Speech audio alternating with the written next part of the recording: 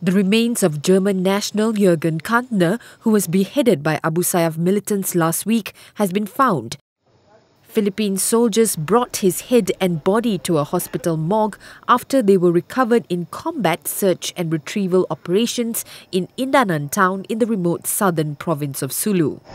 Sa wakas, nandito na yung cadaver at kami makikita ngayon sa German Embassy upang sa ganon ang kanyang labi ay maparating sa kanyang pamilya at siya mabigyan ng decent buhay. 29 personnel from the security forces were wounded during the operation.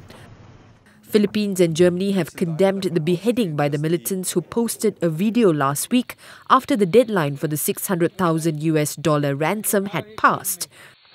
Philippines President Rodrigo Duterte had apologized to Germany for failing to rescue Kantner, and his government has vowed to bring the killers to justice and continue operations to free other hostages held by Abu Sayyaf.